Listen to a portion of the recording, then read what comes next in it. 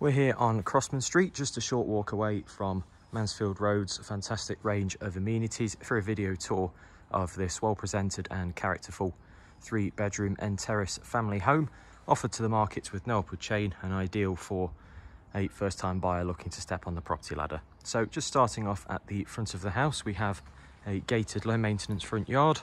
It's a shared pathway just down the side of the property, and then we have the main entrance door straight ahead which takes us into the living room.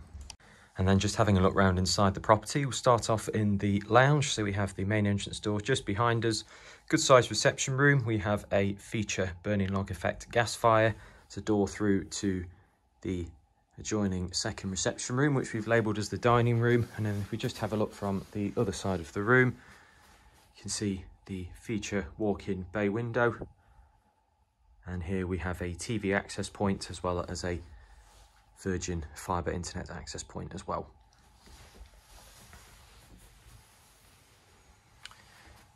Moving on, we then have the inner hallway to our left, a staircase up to the first floor.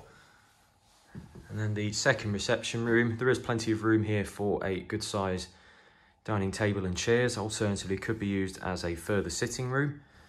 We have a decorative fireplace, low maintenance exposed timber flooring, and a door through to the kitchen. On top of that, just to our left, there is also a further door which opens up to a staircase down to the cellar, which gives us handy storage. Space for a freestanding stacked fridge freezer, as you can see.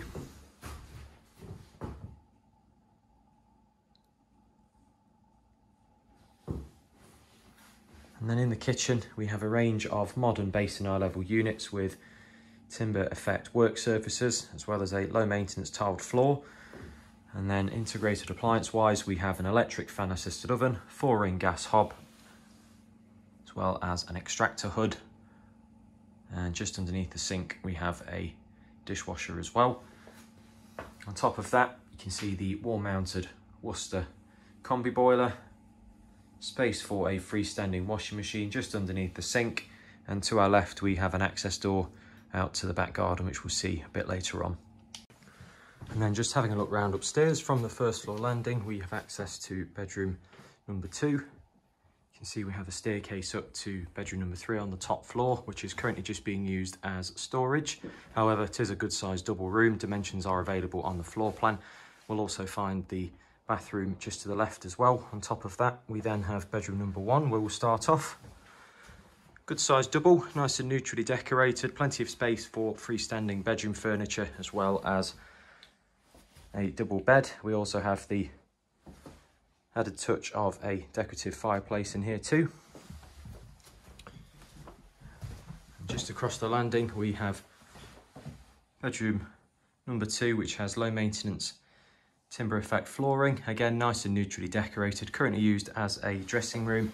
However, it is a good sized double room again, and we have a further decorative fireplace.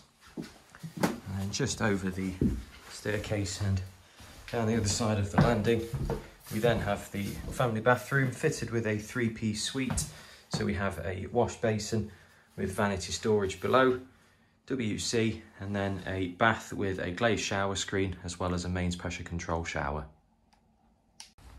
And then just have a look at the back garden to finish off the tour. So we have an initial concrete patio area with his access to a useful lock-up outbuilding. Then a further paved patio area, which gives us plenty of space for garden furniture. And there's also then a manageable section of lawn, all enclosed by timber fencing for privacy.